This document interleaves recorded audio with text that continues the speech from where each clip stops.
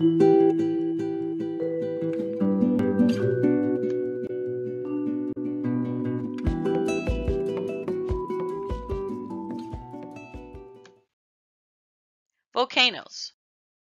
What is a volcano? The word volcano was derived from the Roman god of fire, Vulcan, which is an opening in the Earth's crust through which molten lava, ash, and gases are ejected. A vent connects magma from with the Earth's crust to the Earth's surface. It includes the surrounding cone of erupted material. Magma reaching the surface, which is called lava. There are 6 types of volcanoes: a fissure volcano, a shield volcano, a dome volcano, ash cinder volcano, composite volcano, and caldera volcano.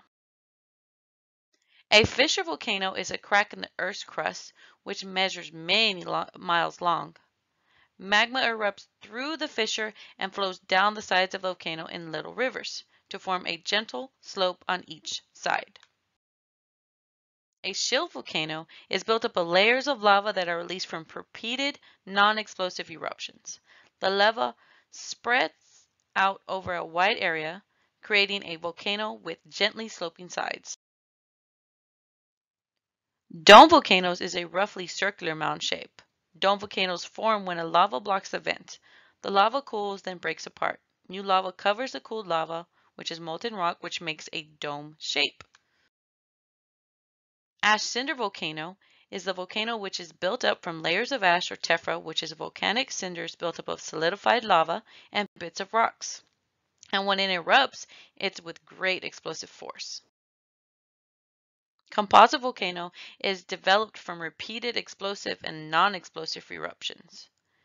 Also, there are steep-sided volcanoes composed of many layers of volcanic rocks, usually made from thick, sticky lava, ash, and rock debris.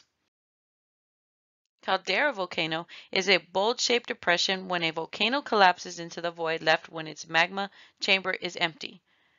Also, it is the highest when it comes to gas content, which is called rhyolite.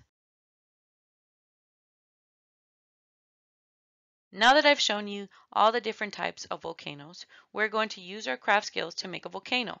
This will help me know that you can distinguish all the different types of volcanoes and their shapes of the ones I just showed you. Not only will I show you the material you need to make one, but also give you the materials to create the reaction as well, so that you can get the experience firsthand of what a real volcano eruption looks like. Let's get started. You'll need to get the materials to make the volcano, which are newspaper, scissors, masking tape, plaster cloth, piece of cardboard, paint, paintbrush, and plastic bottle.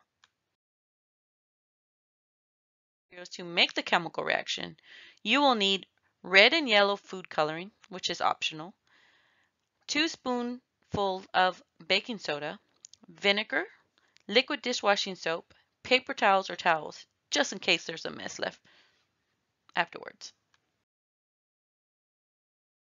Now let's get started on making the volcano. The first step you will need to do is the piece of cardboard, which will be the base of the volcano. You want to tape the plastic bottle in the center and make sure it's nice and steady. Second step is to make newspaper balls and tape them all around the plastic bottle, including the base. Now for the third step, you want to cut the plaster cloth and get it nice and wet and put it not only on the newspaper but around the bottle as well. Now that you're finished with that, you want to let it dry. After you know that it's nice and dry, you get your paintbrush and your paint and start to paint it.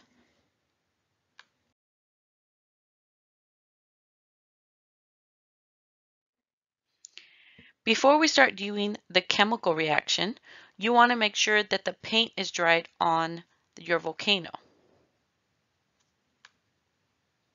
First thing that you want to put in your volcano is 2 spoons of baking soda in the plastic container. Then you want to add a spoonful of dishwashing soap. After that, you want to add about 5 drops each of the red and yellow food coloring. After all that, You finally put the vinegar in the bottle container and watch your volcano come to life.